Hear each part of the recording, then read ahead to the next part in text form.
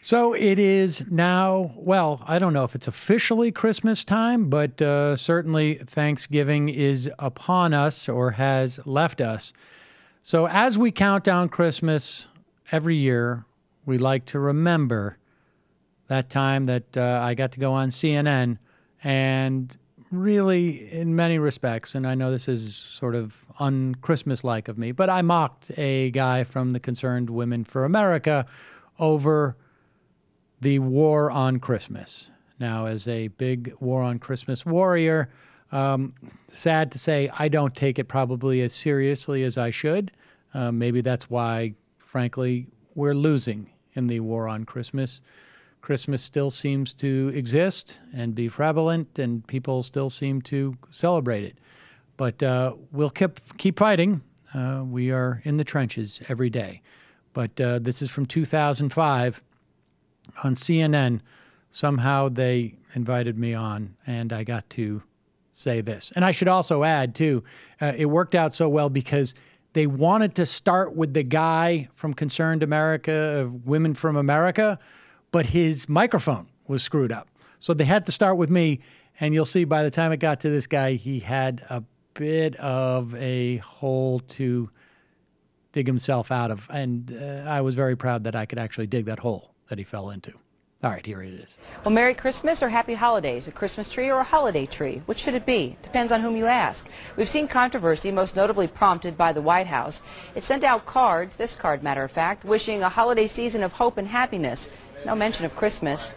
Some thoughts now on the subject. Sam Teeter hosts the show Majority Report on Air America Radio. Bob Knight is the director of the Culture and Family Institute. It's affiliated with the Christian conservative organization Concerned Women for America. Gentlemen, great to have you with me. Thanks for having us on. All right, well, let's start with the holiday card. What do you think, Sam?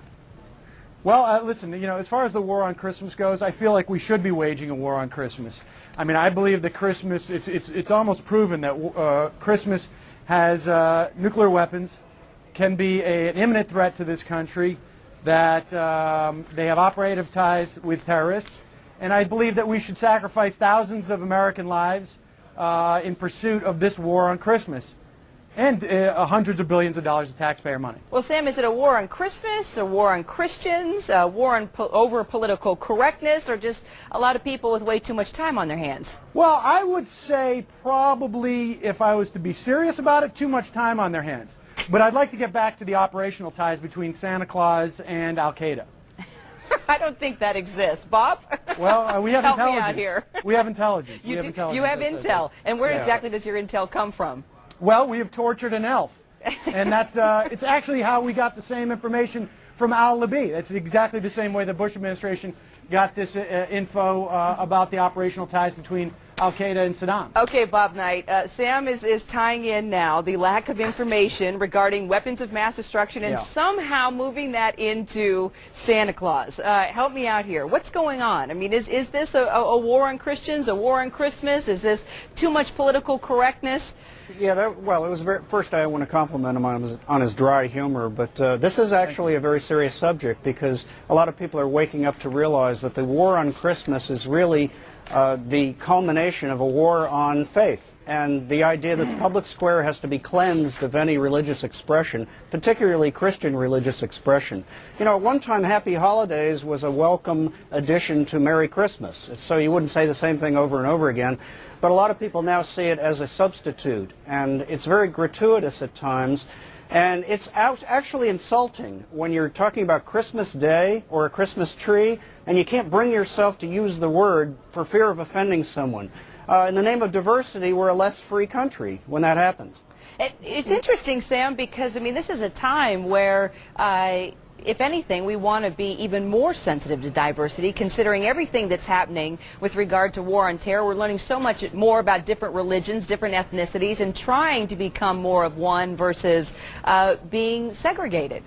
Yeah, well, Kara, I mean, listen, I would like Bob to tell me who is the person who has been offended by someone saying Merry Christmas to them. I've never met that person. I don't celebrate Christmas, but if someone says Merry Christmas to me and I either think, well, it's a little bit odd. It's like me saying happy birthday to you on my birthday. But, you know, no one cares. But I'll tell you this. As we wage the war on the war on the war on the war on Christmas on our radio show, News Corp, Fox News, those people who have started this entire war on Christmas meme, fake war, they're having a holiday party. President Bush saying happy holidays, Tokyo Rose, Laura Bush, saying happy holidays to her dogs in the video. I'm sure you've seen it. I mean, these are the things that we should be talking about when we are waging this war in Iraq. We should be equating it to the war on Christmas. What else would Bob Knight have an opportunity to do? How else would he get on television if he wasn't pretending to be attacked? You know, this would be funny, except it is serious to a lot of people who have seen their faith cleansed from the public square systematically. Well, are you suggesting, Bob, that someone can't celebrate Christmas in America? I mean, tell me about the person who can escape these get celebrations. a word in here? Go ahead, Bob. Go ahead, Bob. I'm talking about things like in Ridgeway, Wisconsin, where the school children in the public school were told they couldn't sing Silent Night, so they substituted "Oh Cold Night."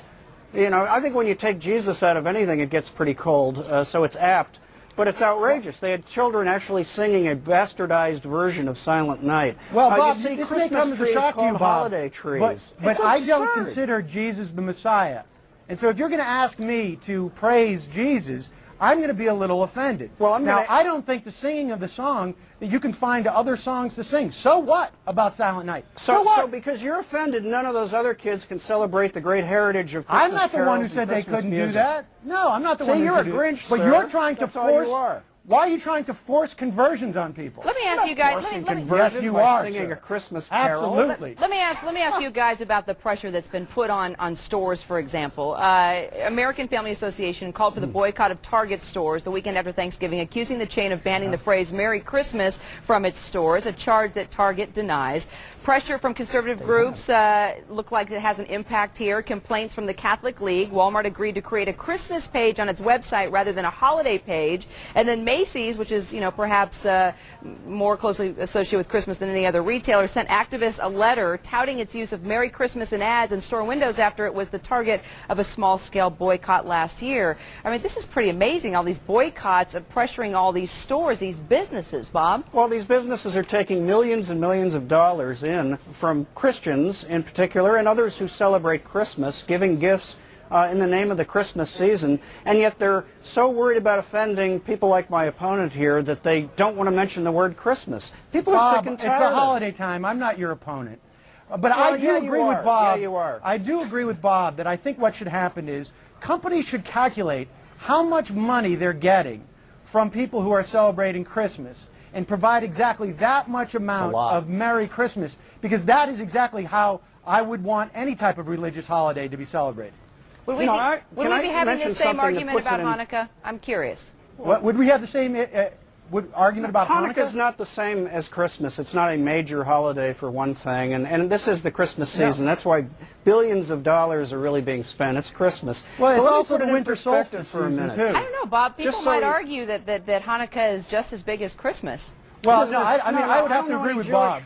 I would have to agree with Bob on that. And none of them Okay. says Hanukkah's as big as Hanukkah Christmas. is not a high holiday. Our high holidays are Rosh Hashanah and Yom Kippur, which I'm sure Bob has been protesting why there aren't more Yom Kippur sales or Rosh Hashanah sales. Well, I mean, why shouldn't they be, right, Bob? Well, if that was associated with that holiday, then maybe I would join you, but it never has been. Bob, so have you it's a ever moot protested issue. Martin Luther King Day not being celebrated? I mean, do you resent when people don't say Happy Martin Luther King Day a month out in advance? You know what? Look, let's put this in perspective. And Bob, I want you to be able to respond, but what's interesting, the CNA USA Today Gallup poll, the question was, is it okay for people to say Merry Christmas? 88% said yes, 11% said no. Yeah, well, 96% of Americans celebrate Christmas. So why would we care about the, what's the offending war, Bob? the 4% that get offended by it? I I don't mean, know anybody who'd be offended by someone wishing someone a Merry Why Christmas. do we care? Why are we making all the changes, Bob? I mean, we do. Yeah, Bob, where's the war? Where are the battle lines? I mean, you can tell me that Silent Night can't be sung in one school in Wisconsin. That's just one example. That's not the totality. So don't what create is the that straw totality? man. The totality is 80. You brought it up. The totality is 88% of the American population has no problem with it. You don't care about the people who don't celebrate Christmas. Fine. But I don't celebrate Christmas, and I don't care. So why are we wasting everybody's time? It's so that you can fundraise. That's why, Bob. I'd like and to I put think this you know in that's the perspective. truth. Bob, I got to let you have the final thought, Bob. Okay, you know, when the Nazis moved into Austria in Oh, that 1936, is offensive, Bob. they immediately to raise removed Christmas Nazis from the schools. That you is can read about it. Hold So on, did hold on. the Let Bob, Puritans. hold on, Sam. You Let can't Bob make even his let me point. Let speak, Bob can you? You're make his so- point. Go ahead, Bob. Okay, Maria Trapp wrote the story of the Trapp singers that's in The Sound of Music. And she said she sent her kids to school after the Nazis took over, and they came home and said, Mama, we can't say the word Christmas anymore. It's now winter holiday.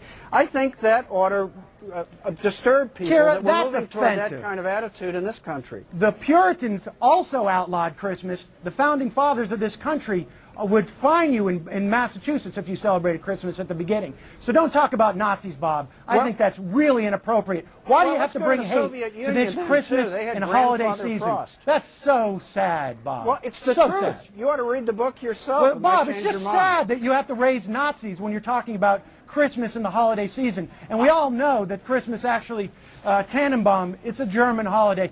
Bob, I'm really, really disappointed in you. Oh, I'm sorry to disappoint you, but if you can't understand the force of history, To bring up I'm not Nazis, calling Bob? you a Nazi. Oh, God.